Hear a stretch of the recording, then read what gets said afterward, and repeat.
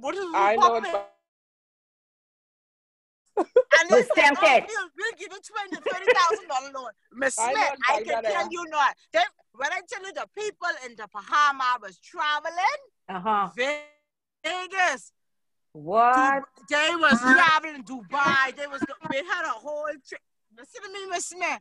And no people kidding me. It's like, Miss Parker, you ain't traveling? I said, I used to travel. And I ain't going, but y'all go. Why Thank you. I don't need no loan. Thank you. When I need the bank, I go to the bank. If I don't need the bank, I'm not going. I use. You know what I'm saying? Some people, behemoth is so much of them right now. They ain't get no water. They ain't get no food.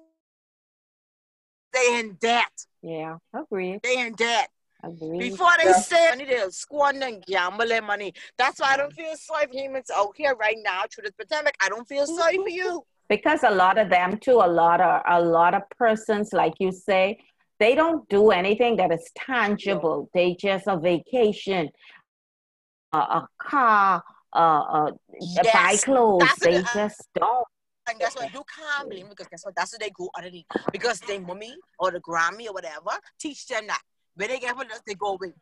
No, but you could change that. No, yes, you could change that. I grow up. Yes, you can. You could have a strong mind. A lot of people don't have a strong mind. You have to want better for you. The loans are one think like that, Miss Smith. But the credit cards is another too, because a lot of persons get credit cards. Just to shopping, I would even go to. Yeah. All it is debt. And guess no, what? But not only that. A lot of people think that because I don't know why. I don't know why the government needs to stop telling people American and Bahamian money is one-on-one. It is not. No, they said it. Yeah. It is not, because if you go to the States and you swipe your card for $10, right? That $10 is 12%, whatever you charge, whatever they charge on you with that. Yeah. Then you gotta the bank is charging you to convert that money. The time you spend that $10, and the ATM. A lot of people do not realize that. When you swipe it, ATM, don't go to Walmart to swipe your card for the ATM because that's a next story. Yes, isn't it? All of that isn't conversion charges. And then some of that is, most of that is service charge. Service charge, and service charge is very expensive. All of it is the service charge. Because think about if you use your First Caribbean card to RBC here, that's here. $3. So imagine if you use your Bahamian card and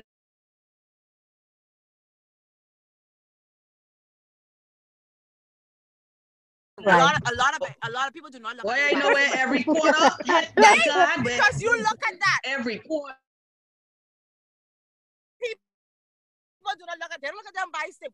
I just watch that daily like that's a baby. And guess what? You know, you'll be surprised. You ever have your online bank? You know, signal your.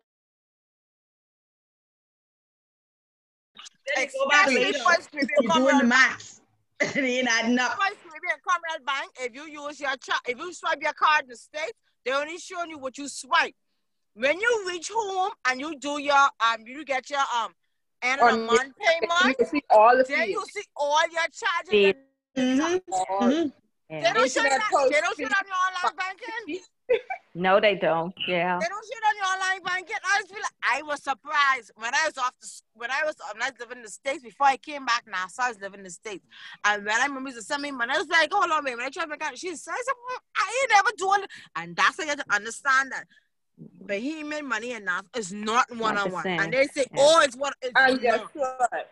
They don't just do it on the credit cards; they do it on the debit cards also. All of the cards. One-on-one when they come here.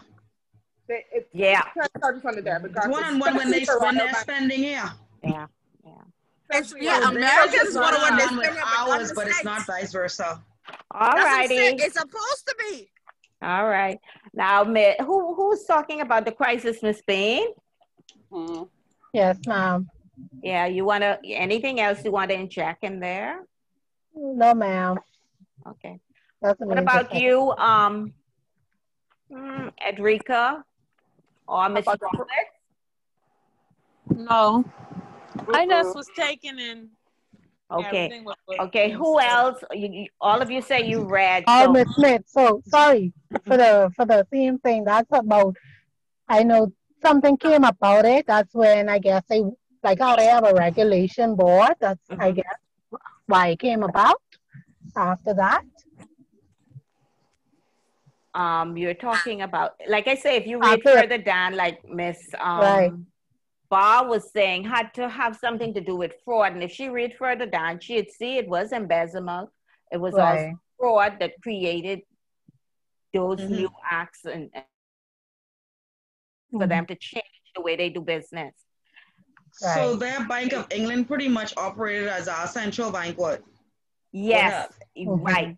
Their Bank of England, that's like how our central bank is, or like how in Cayman is Cayman Monetary Bank, yeah. Monetary Authority, yes. ZIMA, yeah. Just like the central bank in the US, yes. All of that. Okay, what about Lloyd's? So the second crisis, they were just using persuasive powers, whatever that means. And then they were then given. Yeah, but that still was redundant to me, because if I have all the free power, something like Trump, to do whatever I want, you're trying to persuade me, which means you're just giving me advice to go another way, and there's really no repercussions. 9 times out of 10, I'm still going to do it anyway, because do it anyway, like Trump. Like Trump. Trump say, he's backpedaling so much. I'm like, what in the world is this? When Corona first came out, he said, oh, be gone by Easter. We'll be able to go to church. Now he's backpedaling, saying, yes, it's a dangerous disease, and just didn't want to create panic and all the rest. Right now, he's so busy talking about the election rigged. Yeah, and now Biden, yeah, that's a whole nother kettle of fish. Anybody want to talk about the Lloyd's Bank? So the Lloyd's Bank. Hold on. That's the Scotland Bank. That's the Scotland Bank. Lloyd's TS Bank PLC. It is a retail bank in the UK. That started. They have over 16 million clients and stuff like that. Because they started small, they say, in Scotland, and then just branched off, and now they're one of the larger ones, even in England. Yeah, in the UK. Because they offer like 5 different banking services, like, international banking. Because they kept merging with other banks. Private, commercial, international, right, a wide range for advantage in personal banking. Then we have the Royal Bank of Scotland.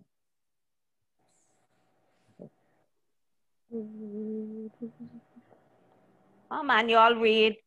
So I want y'all to, I mean, even if you're looking in the book, I think I was confusing the two. So the Royal Bank of Scotland is the one that merged with those banks, with the bank in England. Royal Bank of Scotland itself was founded in Edinburgh by Royal Charter on the 31st. It opened a branch in 1783.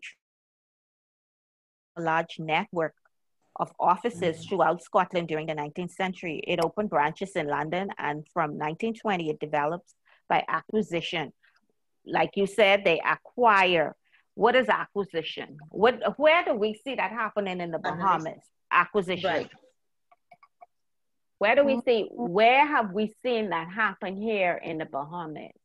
Bahamas? No. Land? Barclays Bank, not Barclays Bank. Was it First Caribbean? First Caribbean. First Caribbean, Barclays, yes. Do you, any of you know about Bank of Montreal? What is now Bank of Montreal? What is taken over from Bank of Montreal? No. What is that? Is Bank of Montreal used to be a bank?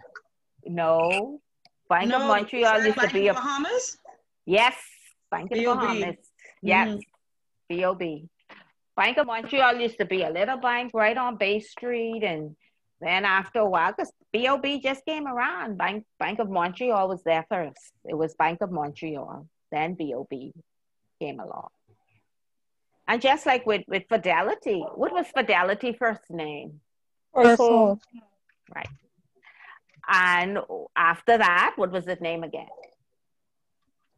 Fidelity changed the name so much time I get confused. British American Bank. British American. But yeah, that's it. They changed the name. And a lot of people get British American Insurance confused with British American Bank. I was just about to say I didn't even know that Fidelity was British American Bank. Yes, it was. That's how much time they changed their name. They like Kiko. Well, they had British American BAF. Well, remember too, because you have different shareholders. So sometimes a shareholder want to opt out. So new shareholders opt in. So a lot of times they just change your name. Now we at Fidelity. We are Fidelity. I know one thing. Fidelity have a good banking system when it comes to real estate. Like you want to get a home and anything, their rates and everything, their credit cards are very good. But I scared of their bank because they always change their name like to something. To me, as a young person, they remind me of Clico. Like I scared of that. Is not so. Now I went to Fidelity. We all work to Fidelity Bank. No. As a matter of fact, if they were like Clico, all of these other banks wouldn't have been competing to try and merge with them on a lot of their services. Right. Listen to me. Don't knock me. Don't knock me. A lot of services they're offering where banks are trying to merge with them. Credit unions are trying to have services with them. We're a good bank. No, man. Hey, they're very stable. Very stable. Very stable. Very stable. And I'm not even there. I just know their business. Miss Smith, Miss Smith, do not knock me yet. What I'm saying is that I have no problem with Fidelity. I just scared because they always changing. Like for me as a young girl, and they keep on changing. And I'm not telling. But I just told you why. A lot of times you have shareholders that opt out, and then you have shareholders who want to opt in because you look at our balance sheet and our income statement and our anytime our financials come out. Anytime, listen also to the Big Chief talk, Mr. Gowan Bow, when he talked about and he put everything out there with what's going on, how much millions we've made, how our non-performing loans, I'm not gonna lie, Fidelity Bank is very good. I'm about to open a mutual fund with them shortly. Listen now, to me. Guess what? Now that's not a part of us anymore. No. The mutual fund part is now with RBC Fingo. That's Royal Fidelity. No, that's just Royal Fidelity. I only have Royal Bank don't have any more shares in that. It's just Royal Fidelity. No, it's just Royal Fidelity. That's what they moved that. They moved that. They changed the name. That's just RF now. Yes, that's RF. Royal Fidelity Bank and Trust. Too much, you get me nervous. They're Royal Fidelity Bank and Trust. Yeah. Mm-hmm. That's they changed that. Name is now. Yeah. Alrighty. Somebody but talk about. I'm not gonna get. I love Finco. I have two of my brothers is deal with Fidelity Bank, and they always tell me, "Oh, save your money." But my daughter, they say, "Oh, put your daughter's savings instead of putting it with RBC, put it to Finco, whatever." I be like, I have no problem with Fidelity. I understand y'all, but I just scared of Fidelity because anytime I switch around, I hear a couple of years that Fidelity changed to so and so this. I don't want my money to disappear because Ms. Smith, the name change has nothing to do with your vested interest. Nope. Nothing. My mind you is were going, here like my last mind week. is going Finco. See, that's what I think about it. My mind going on that situation happened with I think what did name again? My mind get on them. So nobody they are not comparable to Clico though. Nobody remember too now. Finco is owned by RBC. 75% of Finco is owned by RBC. 25% of Finco is owned by clients. Okay. Well, I don't say I have my granddaddy. Old people, they only used to deal with either RBC or Fidelity, whatever Fidelity was back then. That's all they knew. Right. So my granddaddy had all our savings in RBC. And when I had my daughter, he have everything. He have savings. He's over my account for her, and I just transfer. Now I just bank with Commonwealth and First Caribbean. First Caribbean, I would not get a loan, need a house mortgage for First Caribbean because they too high. Their mortgage, they're very high. No, they're competitive. Not right now because they're trying to compete. So not right now. This is a buyer's market right now. Yeah, right, everything went down now. But I'm talking about before all the situation. That's what I'm talking about. Yeah, but now all the banks are competing. So exactly. I have not seen them had any campaign out recently. But you can call any banks in Scotiabank and no, I don't deal with Scotia. I'm Scotia thief my money. I have never deal with Scotia. Miss Smith, you sound like me with RBC. Miss Smith, listen to me. I always gone to JAIL for Scotiabank on Oaksfield. I was off to school. Scotiabank takes $600 off my savings account, and I did not swipe that card. When I came back here, I asked my daddy, I said, Daddy, why my card is minus $600? But I had money on it, was a negative. I said, why does $600 on my card? He said, I said, you better. When I read Oaksfield, they was teething, that Scotiabank, that's when they first started teething them penny, the 1 cent. Girl, don't feel bad. RBC did that to me. I was at work, and they had my card swiped in Plantation, Florida. While I was at work, and I had to go and take my work slip, a letter from my boss to confirm I was in Andros on a private island working. No, but that happens, and this guy was so-called swiping Plantation. My card was getting swiping Nassau. Miss Barr. But guess what? That happened. Someone got fired now. It was whoa. Some stealing going on. No, but remember now, too, we have a lot of that happening because I could tell you, even with me having a Fidelity card, I remember I was sitting at my desk and because they have their alert. And I heard ping, ping. I was like, well, who using my card? Because I sit at my desk. When I looked, my card was being used in Europe. And you know how long, when you have a debit card, that's what they tell you. If you're going to purchase stuff, put your money on your credit card. Because if something happens, Visa going to give you back your money right away off your credit card. Mm-hmm. If you have the money on your debit card and you're using your debit card, it takes up to 60 days before you could get your money back. So I had like almost $1,200 somebody swipe on my card, and I could not get my money. I got my money back, must be 3 months later after they did all the investigation. Well, my Fidelity card wasn't that bad, and it wasn't the bank. My card was just compromised, so I had to just but that's why I say the same thing with me. My card was compromised. With RBC, it was an employee that was stealing. Woo. Yeah, that's the problem I have. That's the problem I have with Scotiabank. I got my money back and everything, and that person was fired. I don't know if it. But how is it that they're able to do that? I don't know, but they determined when because I wouldn't let it up. I was relentless because this was back in the early 2000s. This wasn't like now. Yes. With this online banking, I wasn't doing any of online banking or anything. I literally had to travel somewhere and swipe my card. Yes, that's how it was. It wasn't an online banking back then. Right. I wasn't doing any online activity with any cards. I wasn't even purchasing tickets online. Then I would go to the travel agent to purchase my ticket. There was this is the early 2000s. They discovered it was an employee that Yeah. There was even money. Oaksfield branch, I will never forget that day. Oaksfield branch on April 17th. I will never forget that day. When I got in, I say, Daddy. This was back in like 2003, 2004. Yes. You telling the truth. You telling my money, I'm telling you. Because I graduated in 2008, and I came over here for somebody. I said, Daddy, I'm not swiping my card. And I said, I told my dad, I said, I was schooling in the States. I was schooling in Atlanta. I said, Daddy, don't transfer the money no more to my Scotia card, because only Scotia card back then you could have used in the States. Mm-hmm. I said, Daddy, do not transfer the money to my card. Transfer money to my cousin card, and whenever you transfer, I will withdraw from her card to American Express, and I'll get it from there. And I said, why does card keep on transferring, taking? When I came back and I saw that somehow I dealt with it, I told you I almost gone to jail. They called the police for me. Yeah, but like someone had to give me my money back.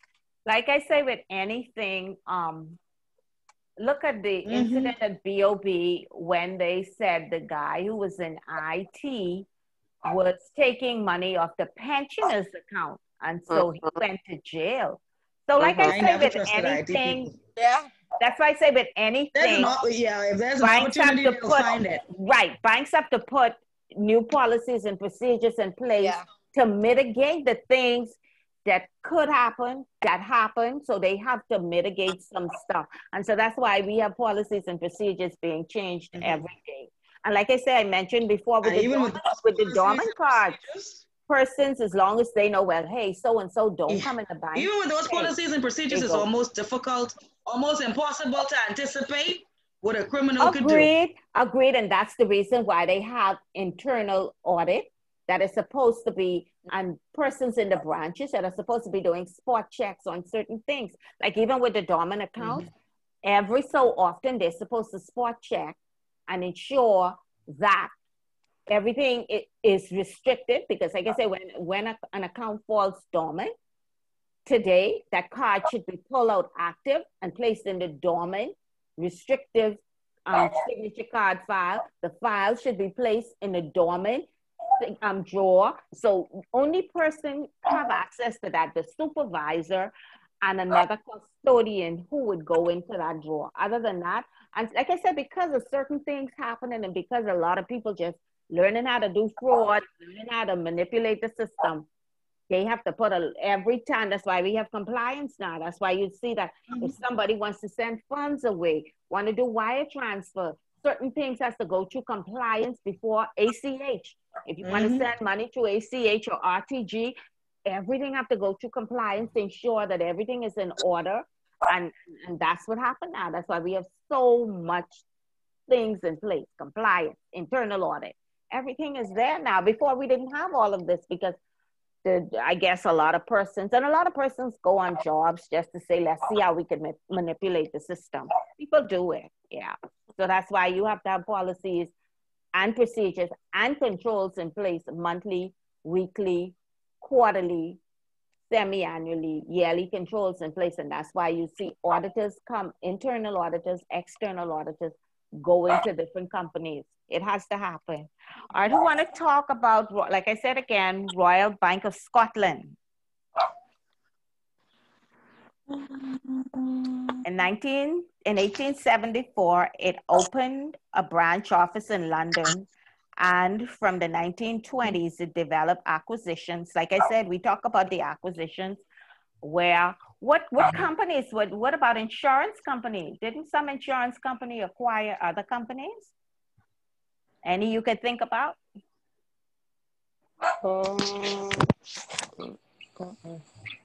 We had Crown Life. Who purchased Crown Life? Who now has Crown Life? We had insurance. No, Kalina. Kalina now purchased Crown. Crown used to be under by itself, and then Kalina got Crown. Okay, so acquisitions is a lot going on. Like we say, First Caribbean, Barclays Bank was around, and First Caribbean purchased it, and a lot of people made redundant. Because, you know, Barclays was, I always thought Barclays was a slow bank. I never understood Barclays, but First Caribbean purchased them. And like I said, Bank of Montreal, BOB. We have Royal Bank who owns 75% of Finco. The other 25% is to Bahamian persons, shareholders. And I know at one point Royal Bank was supposed to be selling their 75% to a company, but they are tight-lipped on who it's being sold to. But they're selling their 75% to another bank or a company. I'm not sure who, because they're tight-lipped on it. Yeah. You don't hear so much about Finco anymore in any event. Right. It's all about Royal Finco. That's what it says now. Because if you go in Royal Bank, Finco is in Royal Bank now. They have one operation. It's just that when you go into a Royal Bank, they ask you if you're doing Finco or Royal. So they have tellers, they do both Finco and Royal transactions. Yeah. Right. But they no longer, any time you see Royal Finco. Yeah. And you see a lot of their branches as merged. It's not like how it used to be. You don't see any Finco branches. All of them are in Royal Bank. They're no longer branches where you just see it's Finco. You go in, it's Royal and Finco sharing a shared location. Yeah. Well, that's what's happening there. Edrica, you want to talk about the third paragraph where it talks about the first UK insurance firm to use telephone as its main channel of communication? So it started with 63 employees, sorry. Mm-hmm. And now it has 10,000 employees. And they were also acquired by another company, another private bank. Yeah. Mm-hmm. Of Adam and Company. Mm-hmm. And what else? Mm-hmm. In 2000, go ahead. It launched direct banking in 94, which quickly became Britain's fastest growing 24-hour telephone banking operation. Any of you aware of, any of you know of a bank that had telephone banking? That had or has? I don't think they have it anymore. They had it. Would you believe Finco was telephone banking? You can call and do transactions for the ATM. Yep. That's how we used to do transfers. Telephone, you call telephone banking. That's what Finco had. Right. Years ago. Pardon me? I was saying mobile banking. But Finco had that you'd have to call and put in your PIN and get all your information on what on your account and stuff like that. Telephone banking. Finco had that years ago. Yeah. Go ahead, Ms. Barr. No, I was going to say, strange enough, we still do it at my credit union. They still do telephone banking. You still do it? Mm-hmm. Oh, okay.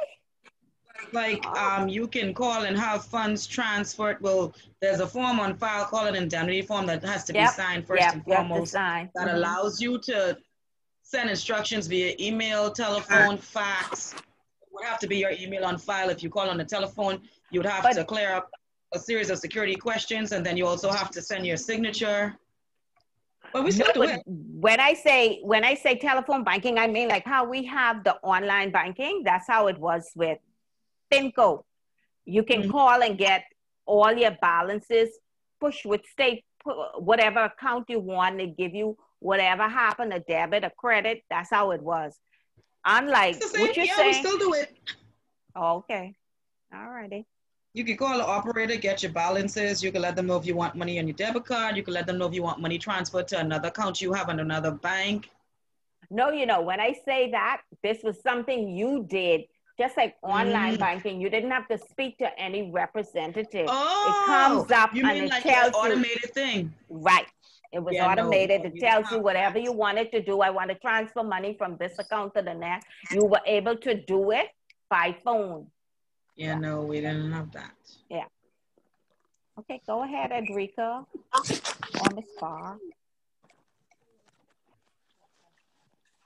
Hello? Anybody remember NatWest? I don't even know I've never even heard of it. You don't know about NatWest? What was Roy West out? No, I've never. Roy West. Yeah. That was a bank, our bank here, NatWest Bank, where the Prime Minister office is now. It used to be located. I'm trying to remember what the last name was before they actually sold, but NatWest, Roy West, yeah. Mm-hmm. Yep. They were some of our banks. Never heard of it.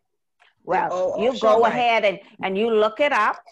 So when y'all come back next week, y'all can tell me about it. NatWest, Roy West. That's okay. You say NatWest? West?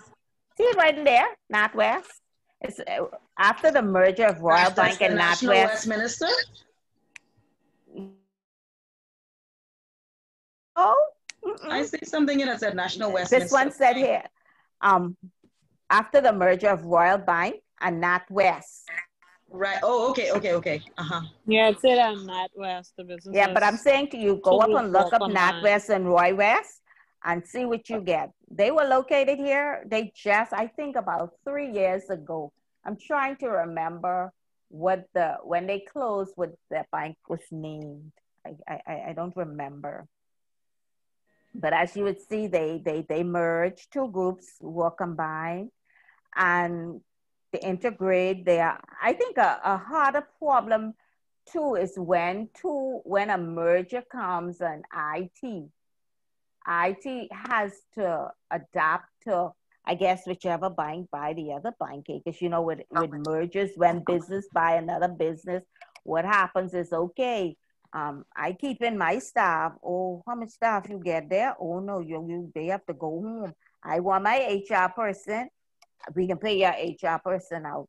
So just like with last year, before last, BSI was purchased by EFG. You know, what is EFG and who is BSI? What type of bank are they? Trust banks, eh? Pardon me? BSI, they both offshore banks, but BSI has been around for a long time. And EFG is another bank that just came about not many years, but they're making their mark. They're both offshore banks, but EFG acquired BSI, and when they acquired BSI, a lot of persons were made redundant. Persons who didn't work out well, and even in EFG, they would send, even though they purchased BSI, they kept persons from BSI and send home persons who work with them because of work ethics. And like I say, at all times, your work ethics determine if a company is having a merger or being acquired by another bank or another company. They're going to look at the persons who really work, and persons who don't really work, even though they think sometimes they're getting away with it, they the ones who get sent home a lot of times. So what? You know? So was the Bank of the Baroda one of those? Was that under that? Pardon me? The Bank of Baroda. Where's that? Which one? That in here? Baroda? No, you was just talking about the offshore banks, and some of them did close. Yeah, like I say, I know the bank was over here, and I believe they closed too. Oh, the Bank of Baroda. Yeah, well, a lot of them, if you look in the papers, sometimes you see a lot of them. I heard something about how the Indians just abruptly pull out. Yeah, liquidation. And they had an issue with hiring Bahamians on staff. I just had this conversation with someone last week. I remember that banquet was through the corner by where BAF is now. That had a lot of scandal or something. I can't remember what the bank name either. This is off Bay Street, right? And they abruptly left, and they had one Bahamian girl working there, and they refused to hire more Bahamians. Hire anymore. Yeah. Right. But that's why our government need to put in place. Yeah, our government need to put in place things. And remember Tuawachi or whatever his name is, who had that big to do over Paradise Island, who lived over there. That was his bank. I don't think so, but that was his bank. I think that was his bank too. Yeah, because it was here for a while. Off Bay Street. Yeah, that was his bank. Yeah, the girl was working there. Must be some 15 odd years.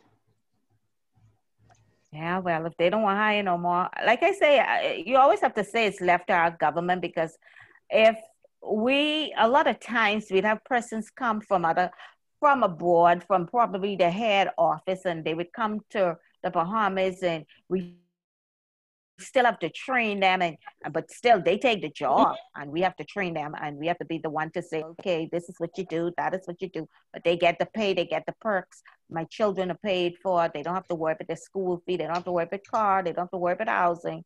But before they allow the Bahamian person to get those perks, they don't. Yeah, they do not. That's true. Who I haven't heard. Miss Thompson.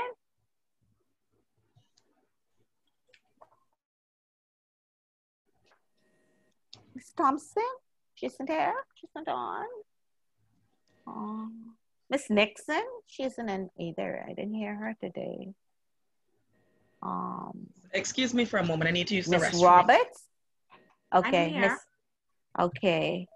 Do you want to comment on what we were talking about on page? That's what I just was asking about the offshore bank. Oh, I don't know about that. Yeah, I just was.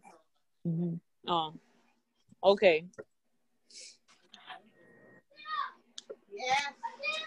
So you want me to comment? Yeah, like you can, or you can read like where we were, just to sift through it to see, what you could talk about. We stopped on where it said after the merger, right? Yeah. When you started to talk about what's not West. Not okay, West. Not West, the businesses of the two groups were combined in the enormous task of integrating their IT systems began. NatWest Retail Bank continues to operate as a distinct and separate brand on the high street. April 2008, under controversial chief executive Sir Fred Goodwin, the bank was forced to raise an extra £12 billion for a rights issue. The rights issue was announced as part of a trading update and was one of the largest seen in UK corporate history. The firm also announced a write-down of £5.9 billion before tax following exposure to the credit markets, Royal Bank of Scotland. But what I wanna ask you, this bank with that they're talking about, the two banks, are they still around? Royal Bank of Scotland is always still here. Like I say, NatWest, I know NatWest. I don't know if they're back in NatWest. It said that Royal Bank and the NatWest merge. But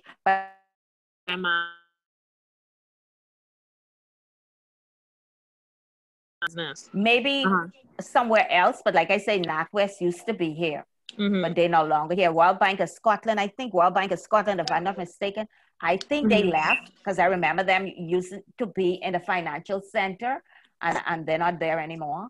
And like I said, because of a lot of mergers, and a lot of banks pulled out from here, because I used to work at an offshore bank and they closed and they just left. They just left. They closed. BNP Paribas, there was a French bank and they just closed and left, So a lot of banks. Yeah, because as you see, if you go down on the text, they saying that they started to do business with the That's why I was asking if the bank's still actually here. No, I don't. Like I said, I know NatWest is still not here. They moved. They gave everybody their severance package and they left. They're not here. Because like I said, they used to be in the building where the Prime Minister is now. That's where they was. But like I said, I know Royal Bank of Scotland was here. And I think they also closed. And they was losing a lot of funds too. So, yeah, and you have to remember too. I guess they was giving out a lot of bad debt. And what created a problem why a lot of banks left. Remember, the Bahamas was blacklisted and all of that, and that doesn't set well with countries like for us. Like I could tell you with BNP Paribas, that was one of the reasons why they left, because we were blacklisted, and French people don't take well with that, and that's why they left. They left here. And they still in Switzerland, they still have their banks over there, but you'll always see it. And you'll see sponsored by BNP Paribas, but they're not here anymore. I've seen the name. A lot I of banks see it leave, now especially at the bottom. It's saying at the bottom of it, talking about how they got caught up in different schemes and different scandals, insurance policies. Yeah, for further losses, and said the Treasury was also injecting a future 13 billion pounds into the bank. Yeah, but another thing happened in 2008. What happened in 2008? Yes. In 2008? Mm-hmm. Worldwide. It was the crash of the stock market. A recession. Right? It was a recession, and you'd realize that a lot of persons who didn't lose their homes, lose businesses, lose money, they call it the credit crunch. That's what happened. So you think because of the COVID that would possibly make it? Let me tell you. Hold on. With this COVID, we're already there. Look at us. The government I don't think we're really seeing it as yet.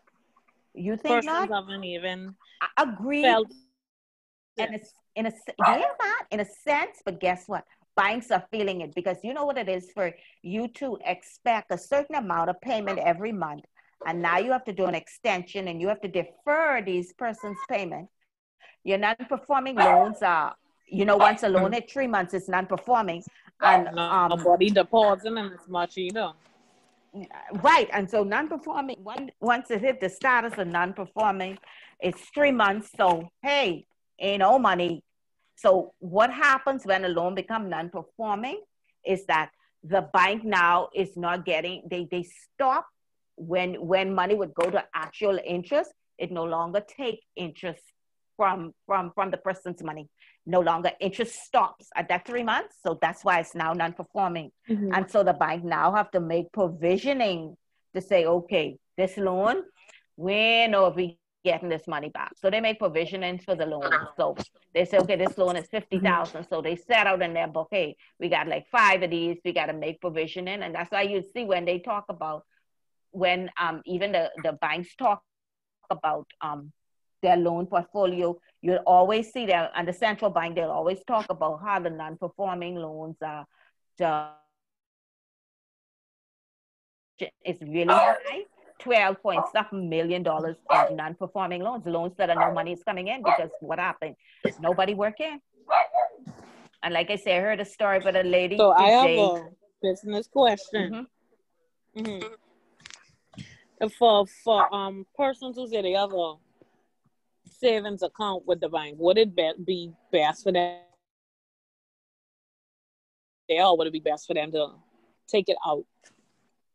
Why would you take your money out of the bank? Remember too, we talked last week that every dollar you have in the bank, deposit insurance has it. Your money is insured. The money is insured. That's why I say for people who have so people who have millions of dollars now, I don't know what they can do, but me and my little couple dollars.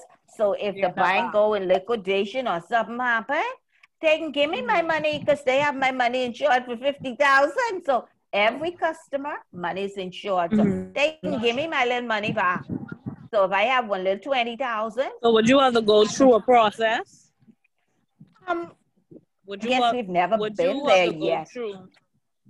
I don't think. Would you have say if let's say per se, say if Scotiabank was going to close and they the public that the bank is going to close. You go get your money. So they would actually put out to inform persons who do have money in the bank to take it out. Yes, they would. They wouldn't even just if they don't put it, I don't think the government would allow that to happen, especially after what happened with Cleco. I could not see. And like I say, there again, that's somebody wasn't doing their due diligence, because how could Cleco take all that money out of the country and the insurance, insurance registrar of the insurance? How come you don't know Cleco taking this money? How come Central Bank don't know Cleco taking this money? It's just amazing how Cleco could have taken all of the country and nobody knew or nobody did anything about it.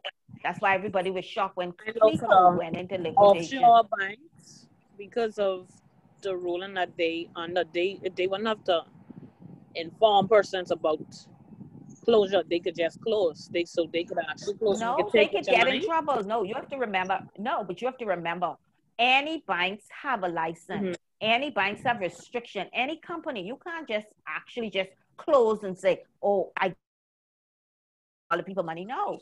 That's why you find that a lot of companies get sued and stuff like that, because you can't just close just like that. But like I say, because of Gulf Union Bank, which closed with a lot of persons' money, that's how come they bring the deposit insurance into play. Because of that. Once persons heard, it only take one person to say, girl, I hear that bank closing. Everybody was lined up for their money. Everybody was lined up to that bank for their money. Some people got it, some people didn't. Yeah. But deposit insurance came into act because of Gulf Union Bank. Yeah, because of Gulf Union. Okay, now let's talk about the central bank. What do you think about the central bank? What is the central bank? What is their role in the country, the central bank? They regulate commercial banks. They regulate trusts. They regulate trust companies too. Okay.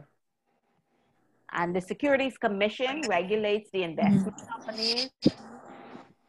But central bank is the lender of last resort. Remember we talked about that last week too, when I said, like, if a bank fall into need and needs money and they can't meet like their liquidity, the central bank will lend them, but they have to pay a certain amount of money back, a certain amount with interest back. But like I said, I've never heard that happening here in the Bahamas. I've never heard of that.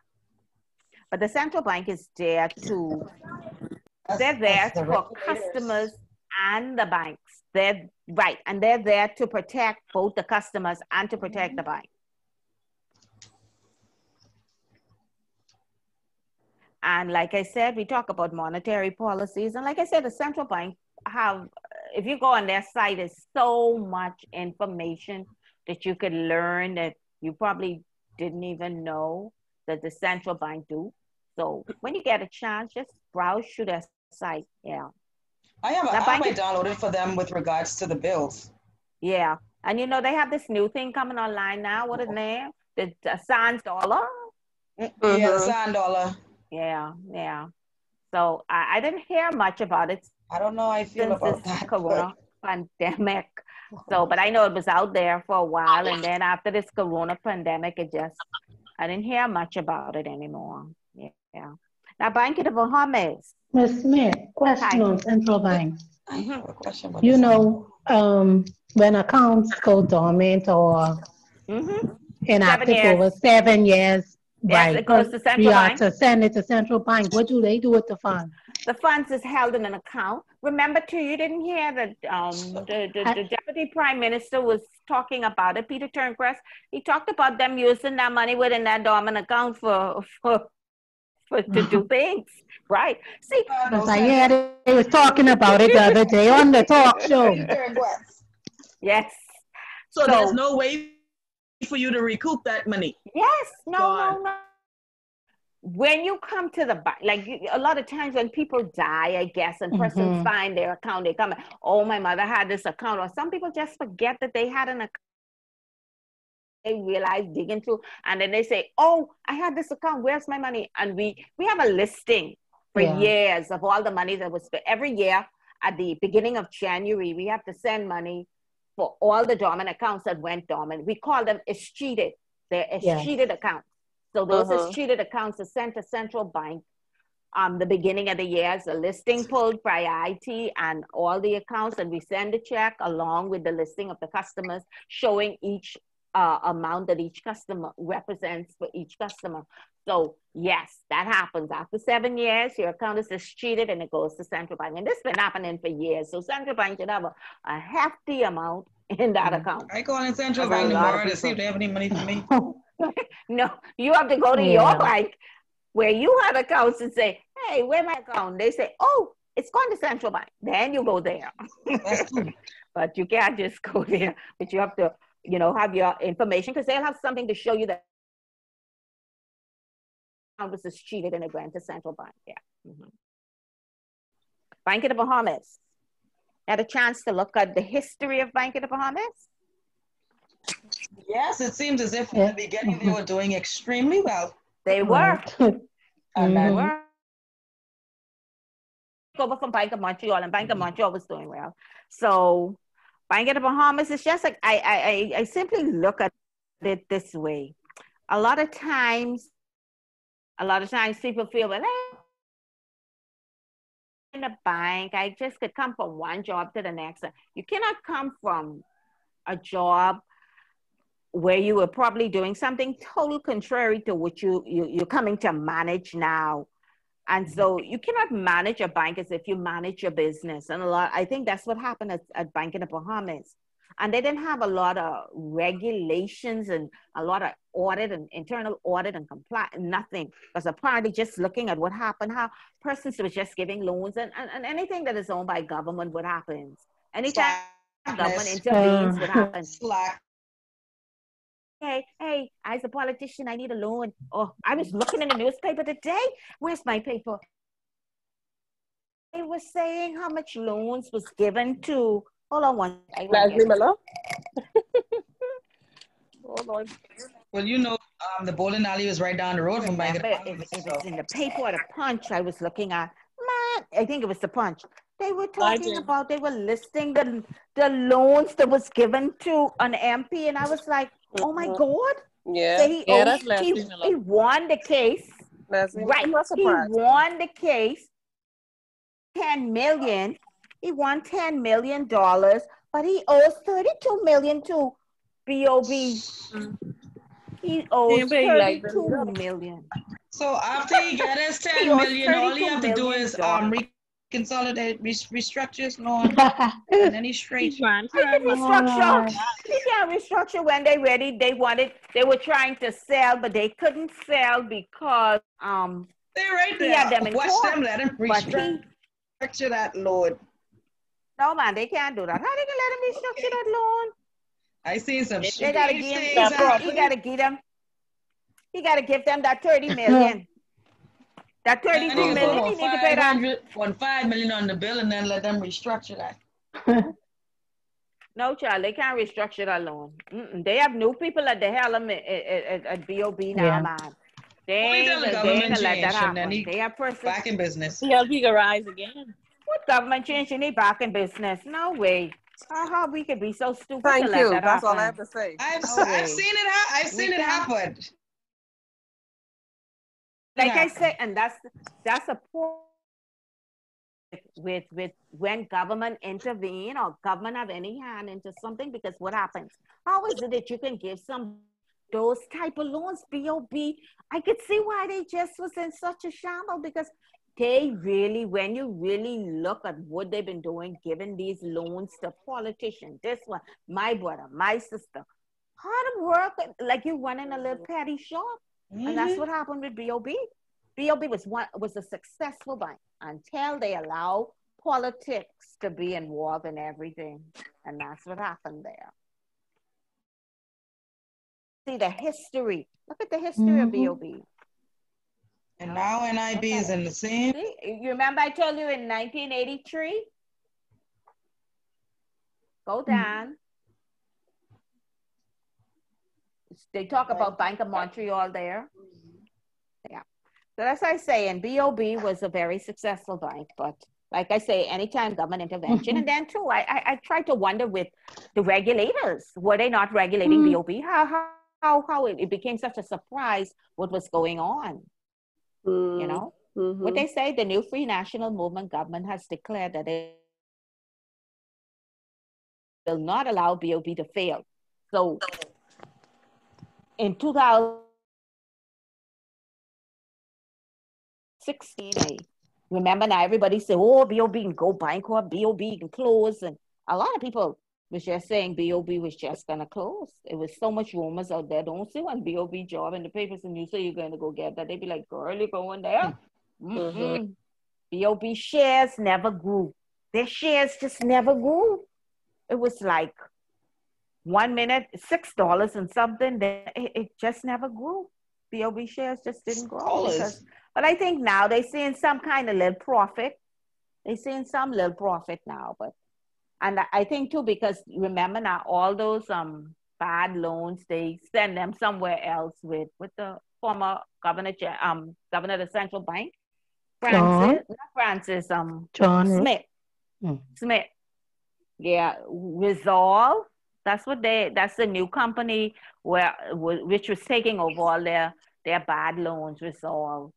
And so they sent everything there. They're still writing a lot of loans though. They're doing a lot of small payoffs. Right. BOB is trying to get their act together. If you join the government, you cannot open an account anywhere but at BOB. Right.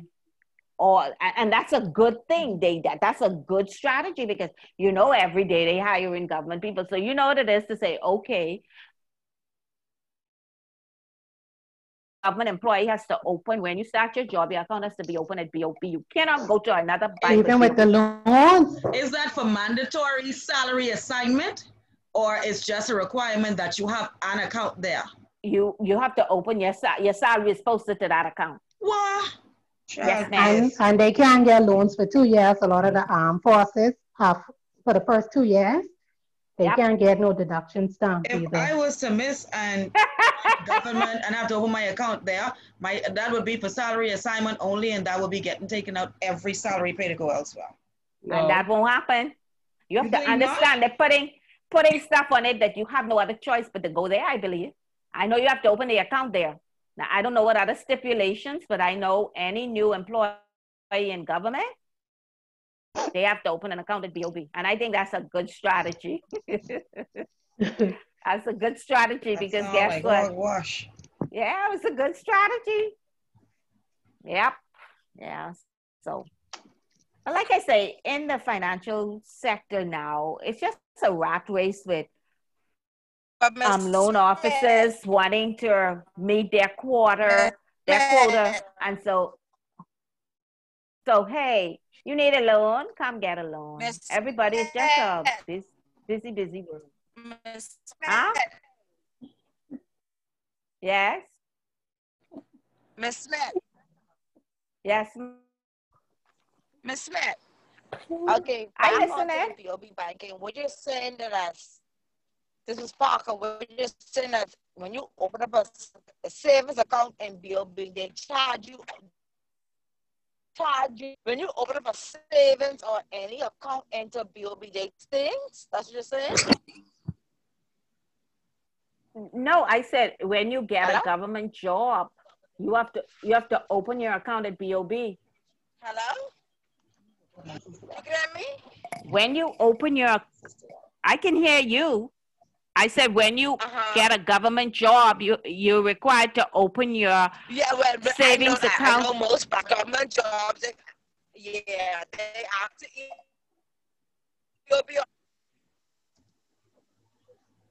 Hello? Hello? You're going in and out. You can hear me? I can hear you.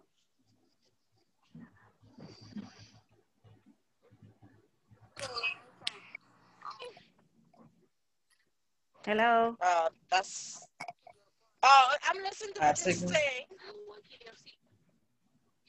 I can't, you keep going in and out. I'm not hearing you clearly. Yes, ma'am.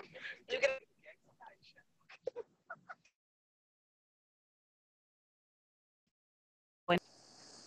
Adrika, you can hear me? I can hear you. Okay, yeah. Yeah, but I was just saying that anytime you get a government job, I can hear you. Hello?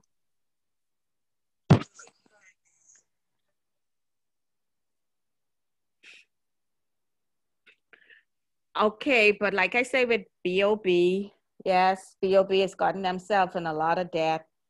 But look at BOB, they're on this X. So, like I say, and you can go and look at their shares and see what it's worth now. Because like I say, I know the share was not climbing. It was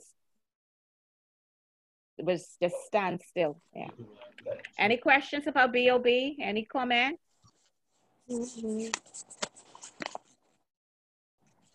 Okay, I'm waiting for y'all to talk now. I stopped talking. Royal Bank of Canada. I didn't know Royal Bank was here that long. Yes, they were. You'll see when they say they celebrate a certain thing. 100 years. I didn't know they were here that long. Oh. Miss Parker, what are you saying about a loan? I'm not sure. I see you writing, but I'm not sure what you're asking about a loan.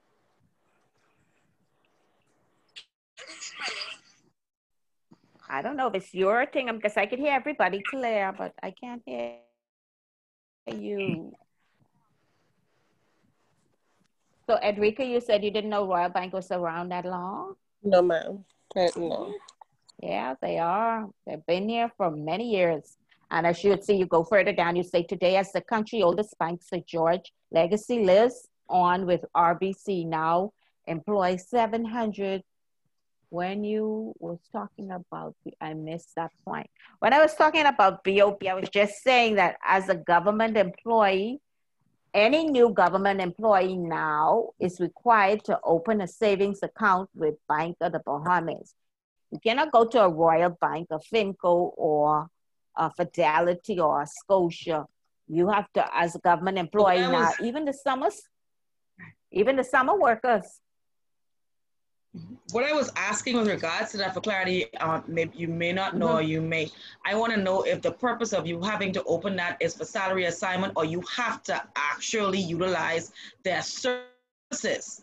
Oh no, I just think that's where your salary go. I don't know. That's what I'm saying, like, I don't know if they have any stipulations. That's what I was asking. It was just salary. I would find out and have that for you next class, but I'm not sure. But I know. Yeah, that's my question because you see now too, they're paying off a lot of loans. Because like with me, where I work, I send some of my funds to Commonwealth Bank. I send something to First Caribbean, and then I keep something where I work at. So I can do an assignment where I send it various places. So that's why I'm asking if they're stipulating not just for salary assignment, or they're forcing you to have to utilize their services. I don't know, but you know, with government, anything is possible, but I cannot answer that. But I'll try to find out. Yeah. But I'd love to know because strange enough, my sister just got made permanent last week. Oh, but baby, so she's going through the process now. I'll ask her. Yeah, find out from her. Yeah. But RBC I know she banks with First Caribbean like me. Okay. And you'd see here in 1982, Financial Corporation acquired Finance Corporation of the Bahamas, which called forming RBC Finco. The subsidiary continued to provide financing for Bahamian homeowners and transcenders in the local banking. RBC was the first to introduce computerized banking to the country in the 1960s. Yep. And you know, RBC also had a trust company, and then RBC had purchased like 50% of Royal Fidelity. So that's why it was named Royal Fidelity Merchant Bank and Trust. Now, some of these things you're going to see again whenever you get your little quiz or something. And that's why I say try to, you know, grasp some of it. I'm not going to put all there, but you're going to see some of it. Yeah.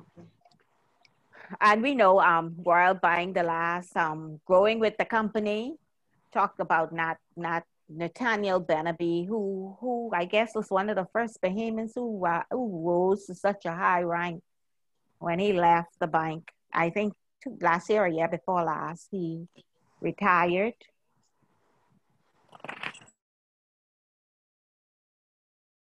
What type of services, what type of products and Royal Bank offers? Commercial banking. Investment banking. Personal banking. And now with Finco on board, they do it house insurance, they do life insurance. They have their own insurance company. And, I didn't know that. Yeah, they house, when you come in, even if they write for another place, it's like they're doing it. Like, you know, a lot of insurance brokers, they do like, I know where I have my insurance, it's gone through NAPCO or Bahamas First or stuff like that. So I think they become a broker or something. They have someone there who would write the insurance for you, whether life or house. I never even knew they did life. I just found that out. They do life and house insurance. Yeah. but they offer a number. I said before, we had the actual, they good for mortgages and they give that kind of loan. That's in the old times, that's what it was. But now, like I say, even insurance companies, they no longer just regular, giving the regular service, they give mortgages. So all businesses now, all businesses are now, like insurance companies, they're all falling in line with offering financial services. Yeah. So that's why the competition out there is very rough. And like I said last week, the only thing that distinguishes another bank from another bank is the service you offer, because everybody's offering the same product. So I look at it, I'm going to go where I feel I'm being appreciated. What's the sense to keep going to a bank? You go there, you stand on the line for 10 hours, they're so grouchy and miserable. People don't go. And that's why a lot of times you see a lot of companies, a lot of businesses lose business because of the service they offer. And reputational risk is one thing that spread like hot fire. Because guess what? Reputational risk is something, it only takes one person to say, girl, you go in there, girl, they service so bad, girl, like this happened and then that.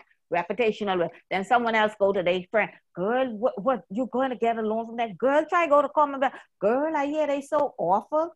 So reputational risk is something that spreads. So the only way to contain reputational risk is making sure that you, as a company, try to make sure your employees are good customer service representatives.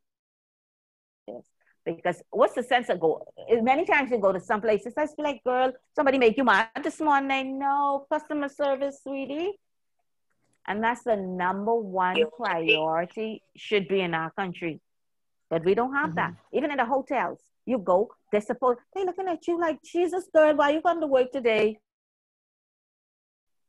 Customer service. Until we get it in our head that customer service is what makes a business, makes a country, we will always be where we are. Even though tourists come and say we friendly and all of the rest, well, they must just be friendly to the tourists. Because sometimes you go to some places, restaurant, fish fry, whatever, they want to be like, sweet girl, I need to come here.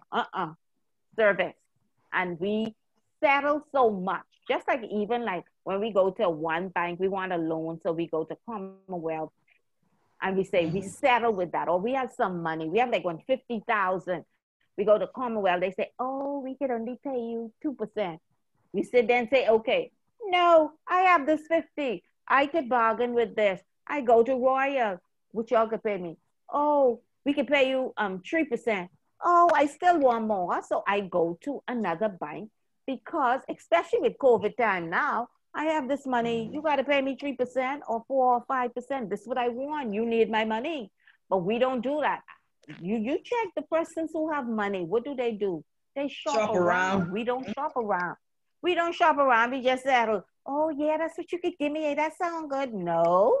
Okay. We'll check back with you later. And you keep going. The people with the money, you only can give them $2 and they have the money. But us, we don't have it. And if we come into some, a 50 or 100,000, we still settle with, oh, we don't want bargain. No. I want 4. You want to give me 3.5? I want 4. Okay, no, okay, bye. Go somewhere else. But we don't do that. We settle. And that's what we do. What about the Bahamas Development Bank? Tell me anything you know about the Bahamas Development Bank. What do they do? What products and service the Bahamas Development Bank offers? I know they provide loans for persons, entrepreneurs on a smaller scale who want to start a business and might not necessarily meet most of the criteria with the commercial banks, and the commercial banks wouldn't be willing to take the risk on them. I could speak even personally. I have a cousin in Andros who had a bone fishing lodge, and it was financed for him through Bahamas Development Bank. And when was Bahamas Development Bank established? 1974. 1978. 74. It was established by an act of Parliament. In And then It it became an operational operational in 1978. 78. and how many staff? 5. 5. And it was located on Rosam Square.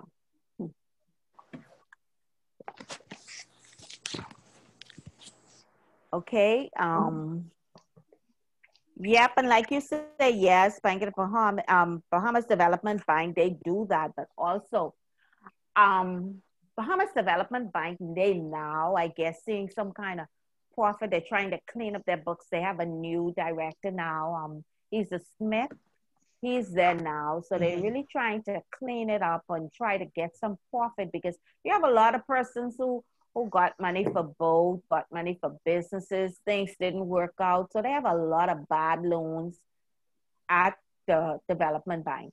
They have a lot of bad non-performing loans. So I guess they're trying to work with people, and because I think they were given a certain amount of money too to with new businesses and helping persons who have businesses now. Yeah. Anything else to add? So, with like that? in their situation, would they have been bailed out by Central Bank? I don't think they were. No, they weren't. I don't know. Well, you know, that's Bahamas Development Bank. Just like Bahamas there. Who up there? Who on there? The government. The government. Look at, yeah, look at get some money Bahamas from NIB. Look at Bahamas there. Why are they still here? Every year, every government, every election, everybody talks about it. And every year we still do the same thing. We still fund Bahamas Air. Until we learn how to just say, look at BPL. Until we learn how to, less government intervention, the better it is.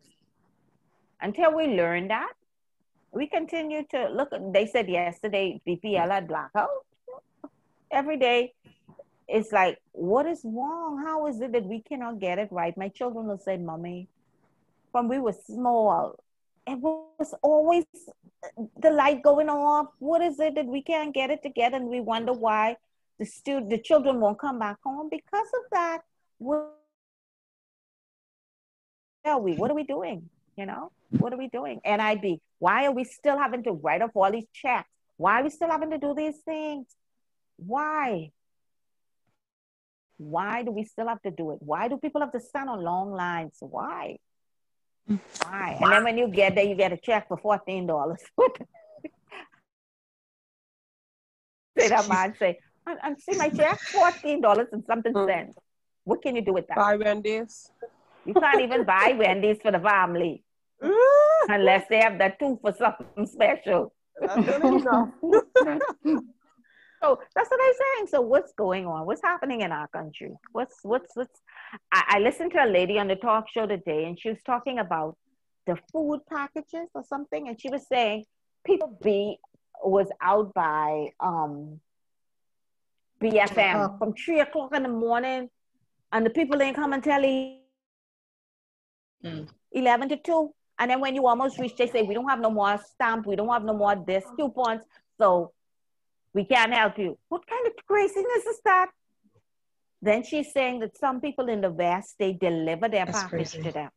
So why is it that the government don't just give the persons who really making it work for people, give them the, because these other people surely look like they just taking the money for themselves. Because if the persons out West could get a package with meat and dry food, how is it that the persons in a city can only get dry food? How? They're saying Hands for Hunger give the meat and the dry food. Another lady said she's in Garden Hills and she gets $70 voucher. People in the inner city in Braintown say they get $35. Wow. Something is wrong. I know they were saying that they were giving you based on how many persons were in your household. Jesus, Lord. Jesus, I sure them people in the ghetto have more. Please. Have more people, right? And that's why they say they don't understand it. Why isn't it not across the board? Why is it that if you give it to this church or that church, this is what they do? So where the rest of the money going? If other people could give me dry food and meat. And like I said, until we get it right, and do things the right way and let things be across the board, just like with anything. Oh, girl, oh, you need that, girl, just give me $120 and girl, I'll get that done for you. No, until we get to the point, and I think more so now than ever with COVID, oh my God, it's a lot of people today. And I can only say, thank God, when you have something to do, or you, even if you're not working, you saved so you're able to weather this storm, because I don't know. Sandals said they're not going to open until January 28th. What is that? I saw this is just, today. This is just September. What's the place in South Club, man? Said they're not. 2022. 2022. Oh. So they're staying closed. Oh, well, no, they said until next November 2021. So they're going to be closed for a little over a year. And open in time for next year Thanksgiving. What are we going to do? You know, that's like the I lifeline say, of that whole island. So that's why I say it's always, and a lot of times we say, yes, granted, people say save, but sometimes you don't make much to be able to save because you have so much other things to do. But persons who had good savings, they can weather the storm. If you didn't have a good savings, it's really, really rough. It's rough when you see people have to toe a line from 3 o'clock in the morning to get packages. That is kind of really, really rough. And some people say you'd be amazed at the persons you'd never think they'd be on that line to get. And that's why I always say, in life, always treat people fairly, because you never know when the shoes will be on the other feet. So always treat people fairly. Always do your best. When you can to help someone else, you do it. And on jobs where people feel that, oh, my mommy owned this company, my daddy owned this. No, sweetie, this company, none of them don't own this. Even they treat me like that. Remember, we both work for a company. None of our parents own it, nor do us. So a lot of times, I think COVID is going to teach all of us that lesson. Yeah. Definitely humbled us. Yes, it has. It has humbled us. Okay, look at Commonwealth Bank. What do you have to say about Commonwealth Bank? Okay, I'll let you all talk now, because that's the bank for the government people loan. That's the government people loan bank. Who owns Commonwealth Bank? And that's the croupier's loan bank. Once a minute. It's that bad. Yeah, based on. It's the primary shareholder of Commonwealth Bank.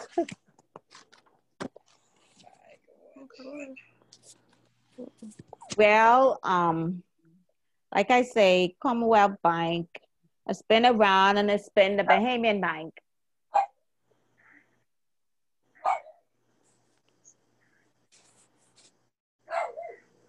I didn't understand what you were saying, Miss. I think that's Miss Parkinson. Miss Parker. What are you saying? I didn't. Sorry, I was actually there was a subgroup for this class. If what happened? Do you guys? I didn't. I was asking, is there a WhatsApp group for this class? I mean, y'all could create one. I know most of my classes, that's what they do. I can always give you my cell number. Oh, okay. That's no problem. Okay. We can. It's like I say, most of the class, that's what they do. Well, I know that's what they do. The class do it. I've never been involved because they do it. So if somebody didn't come, they go to the other person. So y'all could discuss that between y'all. Y'all can choose to do that. So if somebody doesn't come to class, well, you know, you could find out. Okay, I'm just wondering. Because I'm still on the road, but my phone is getting ready to die. So all right. Well, like I say, we're just going over this, and like I'm going to send you the assignment. As soon as the class is over, I'll send you the assignment. But like, all you need to do is try to read chapter 2. Chapter 2 is, I really gonna need y'all to talk to me on chapter 2, because it's talking about the type of banks. It's talking about mergers, talking about investment companies, non-depository intermediary, credit union, mutual fund banks. So it's talking, and it's talking about currency exchange, which is foreign exchange, broker firms, which we know, Royal Fidelity, CFAL, all of those are brokerage. They buy and sell. So it's not really much for chapter 2. But then, like I say, I'll send you the assignment, which is due on Friday. Okay, another thing, you guys were on chapter 1 last week, right? Or you yeah. Yeah, we finished. Well, last week we really just introduced ourselves and we just really talked about the course outline, which I will have for you. Try to send it to you this week because I was trying to get the actual date when school. Miss Dean. Okay. Yeah. And so on the course outline, I'll tell you when the midterm is, like the chapters the midterm will be on. Okay, thank you so much. Okay, bye-bye. Okay, so nobody wants to speak about Commonwealth Bank? Hello? Yes, Brent Simonet, the primary shareholder. Well, Brent Simonet, Bobby Simonet, all of those. If you read further down, you'll see in 1984, the new Commonwealth Industrial Bank, and it's all Bahamian owned with, you see how much money? In that time, 15 million in assets every time. And let me tell you, Commonwealth is have their stuff out there. You could see, and they always brag about how much money they made this quarter and how they exceeded what they cast. Their actual came in more than what they forecast. So I remember when Commonwealth had this little bank on Dunmore Lane right off Bay Street. It was just a little bank in the back of Corner Motel. Not Corner Motel. I was just about to say Corner Motel. What the guy name who had that big Corona Hotel? Corona Hotel, eh? Right. It was, if you look through that corner, you'll see a little building. That used to be Dunmore Lane. That used to be Commonwealth Bank. That used to be Commonwealth Bank. And then they expand and they renovate and move further down. But Commonwealth Bank was a little bank, and I remember them because I used to bank with them when I first started to work for government. And trust me, if you owe Commonwealth Bank and they come in for your mattress, your chair with the spring sticking out, they start sitting in the middle of the floor on the bank. I used to be like, what is this? They used to take your stuff and they have it in the middle of the floor on the bank. Miss Smith, you gonna make me go close my account? No. That was long time ago, man. Tell them, give me all my money. No, man, you owe them. That's for them people. I don't have no loan.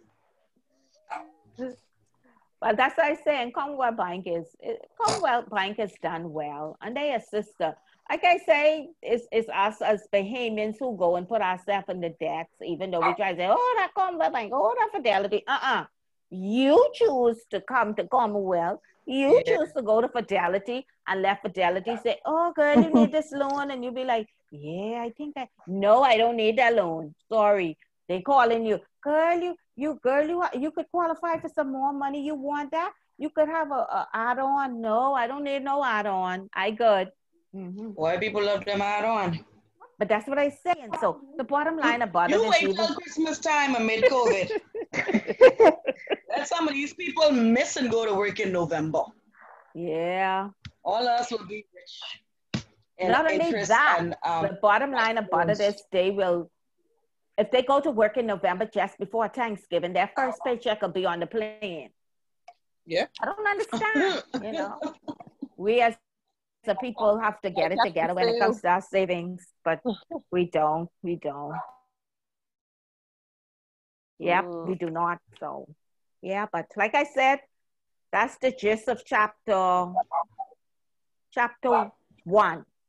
So hopefully when you come next week, Monday, we can just go over chapter 2. So I'm going to pick on people next week. So make sure you're up to date, because I'm not going to, like how I do now, I'm going to call your name and ask you to tell me. Like you see the types of banks, they're all laid out, central bank mergers. Then they talk about depository, non-depository, so you know what is the difference. If I ever have a question and say, oh, the credit union is non-depository, you should be able to say, It is depository. So you'll see the difference between those. We talk about pension, then we talk about credit creation, we talk about exchange. Yes, Miss Park. Yeah, but yeah, so like I said, we just have to stay on track because I want us to be on track. So, and I'll have your, most hopefully I'll send the project to you because the project is really going to be talking about the impact of COVID on different industry. I will list them that I need you to talk about. Okay. So, and that's not a group project. Everybody has to do it on their own. I don't believe in group project because sometimes one person have to put in all the work. So I believe everybody project on their own. So we you'll have it to do on your own, and I'll give you the date when it's due. Right. Okay. Any more questions? Any concerns? Any Ms. Smith, I didn't get the course. Let me see, you're talking about the date for the midterm and what the topics. I didn't send it out yet. I'm going to send it to you all this week. I'm going to send assignment on the project and the course outline to tell you when the midterm, when the project is due, and showing you the percentage which you get for quiz or assignment, homework, which is the project, and term, midterm, and the final exam. Okay. What that's due on Friday? Any particular amount of pages or? Don't give me no pages. Like it's quality, not quantity. Okay. I just need to see where your head is at. Is the homework to be completed in essay form?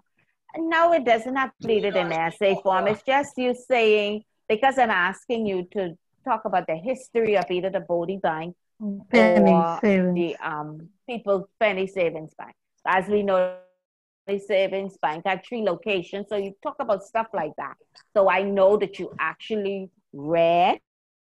Really know. I don't need you to run on. Like I told them before, I had a business of banking class and they had an exam, and that's one of the reasons why I don't give essays, because the young lady said in the essay, she's saying how she went to the mall shopping. I'm like, what is this?